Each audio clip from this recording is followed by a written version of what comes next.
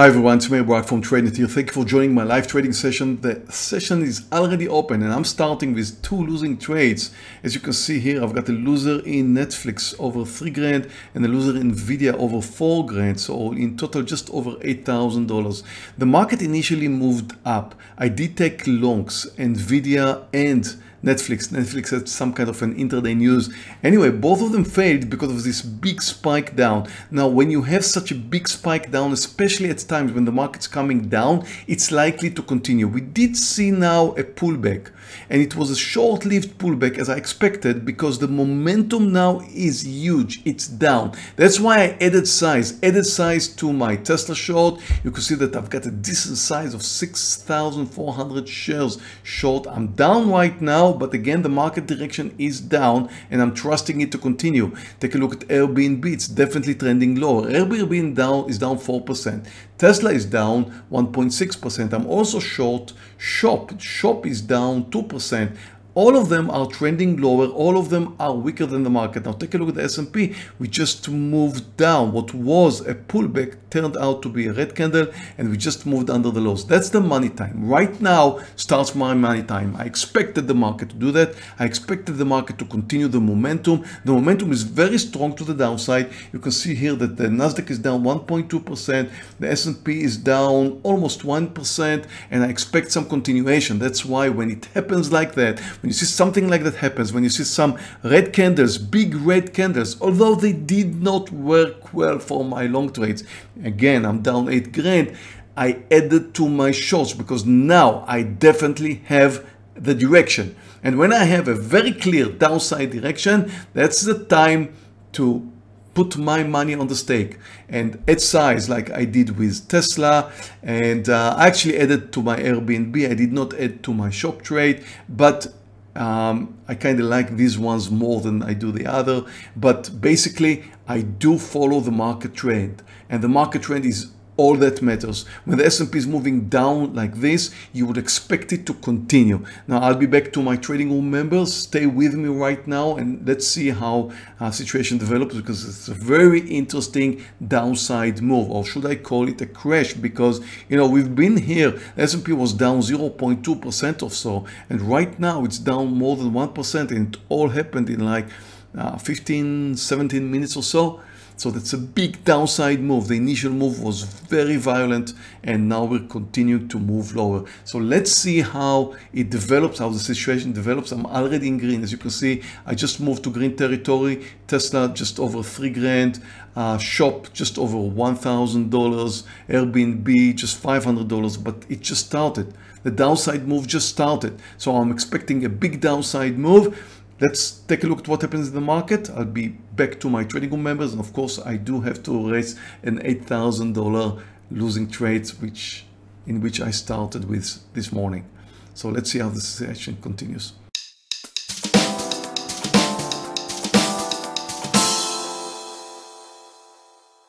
Okay, traders, I'm back. We did have a red candle. So we talked about it earlier, traders. What was a green candle? Look at the stopping tail here. What was a green candle? And you would expect some kind of a pullback. When the market is too extended to the downside, you would expect some kind of a pullback. But what was a green candle, a beautiful green candle, as you can see in the same 5 minutes, turned out to be red. And look at the continuation of that. Look at the next candle, another big red candle. And the S&P is down right now 1.1%. We continue to move lower.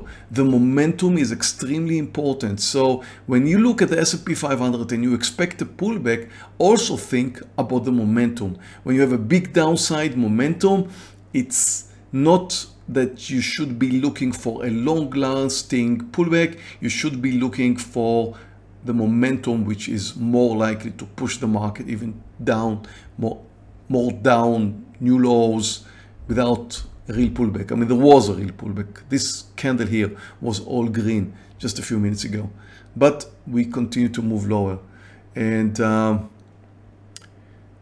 think I should be doing fine. Tesla finally moved to a new low, pulled back up a little bit now after moving to a new low, but I do trust it to continue. Shop just moved to a new low. Airbnb did now a small pullback, but again, I'm waiting for the next move.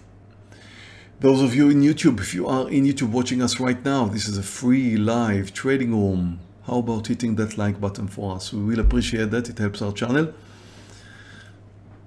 Thank you. I already see some likes coming in. Appreciate that.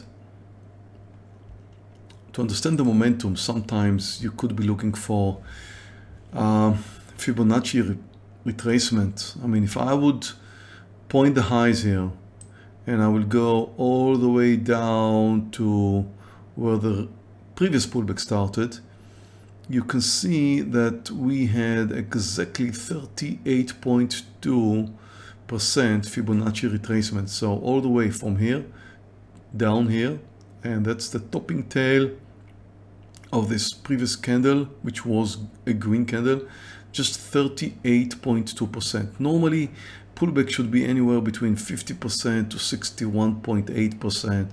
So there was a pullback. It was decent, but it shows that it's on the lower side, it's on the lower level. So it shows that the momentum is very, very strong. And then again, that's why we've seen the same candle turns from green to red and a new low. Now take a look at the last candle, which just a few seconds ago was bright green and just turned red again. Look at that. So again, that's a momentum. That's the momentum speaking. So again, a pullback candle started in green, now turned to be a doji, turning red, and maybe continuation. Now, of course, at some point we'll get a decent pullback. I was pretty sure about the previous one. I can't say I feel the same about what we're seeing right now. At some point we will see a decent pullback. ABNB is looking for a new low, I believe. Target should be very close to 130. Around 1 point, that's all. Not much.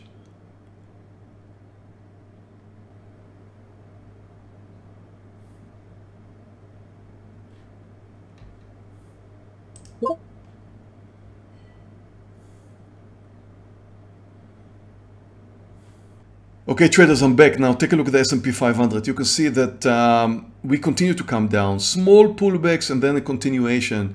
And then finally, everything worked out. I already took my partial in Airbnb. As you can see, my profit here is just under $4,000 and I'm still riding it. Now take a look at Tesla. It just crashed down. Finally, I was looking for this downside move. I got very big size trade there. And I'm going to take a partial right over here, over $10,000 profit in Tesla. Waiting just a little bit to let it come just a bit more, watching the buyers and the sellers here. I don't want to see the sellers moving up, they just did. So I'm taking my partial right over here in Tesla, leaving 400 shares. Now shop continued to move lower. It's not a big mover, but it really did well. So it reached my target over here. I'm also about to take my partial here, just over $3,000. There we go. So my money time did come, and that's all based on the direction of the S&P 500. It's all based on the momentum, on the fact that when you see such a big downside move and a continued momentum, then you wait, then you add size to your short trades. I started down $8,000 and I'm already up almost $7,000 in close trades, and with my open trades just above $7,000, almost 8. So from being 8 down, I'm up almost $8,000, and that's all due to market direction and momentum. Thank you for watching this video. Please don't forget to sign up to my live trading room where I call my picks live each and every day. Right here below there's a link, and hit that like button if you like us, if you're watching this video in YouTube. So thank you again for watching, and I'll see you in my next video.